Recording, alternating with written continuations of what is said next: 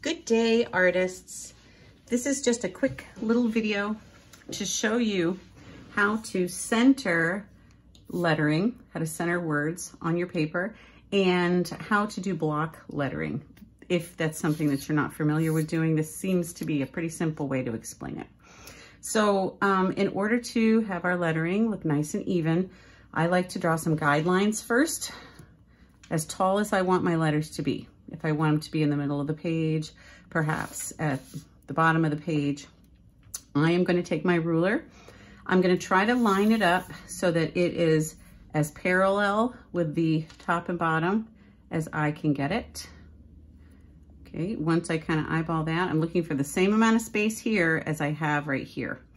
I'm going to spread my fingers. I like to turn the paper. It makes it easier for me to draw my lines against the ruler, but we're going to spread our fingers on the ruler so it doesn't move.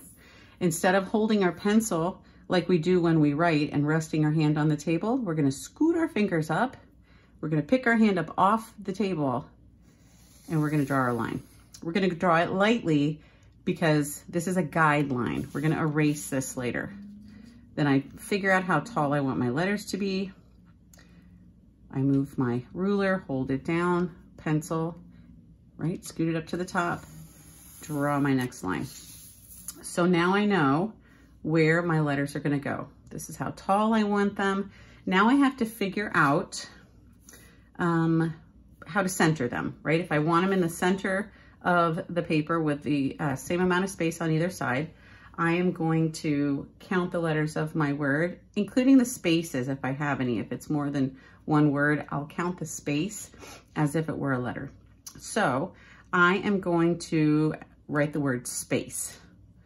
So I can do this on a separate piece of paper, but I'm just going to draw it lightly right here.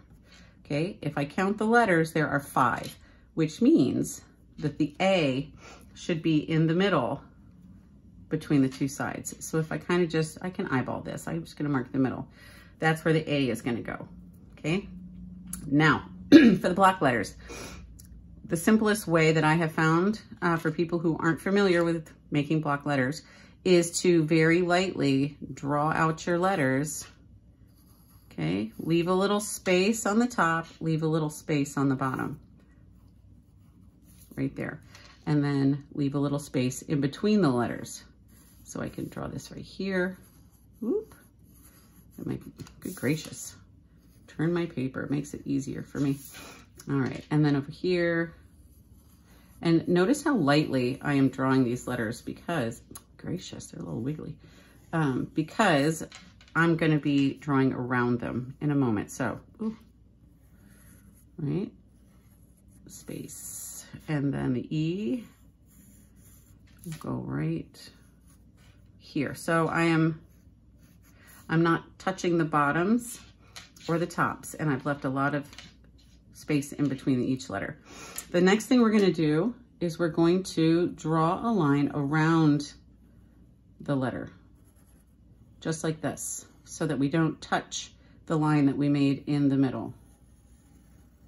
We're going to also do that on the inside if we need to. Okay, let's see, we'll do this right here, right to the top, down to the bottom, and around.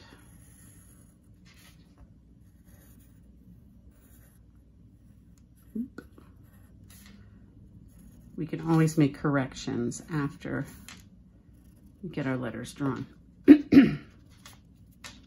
If we want them to look more neat. Here we go. Around the P, inside, and around the S.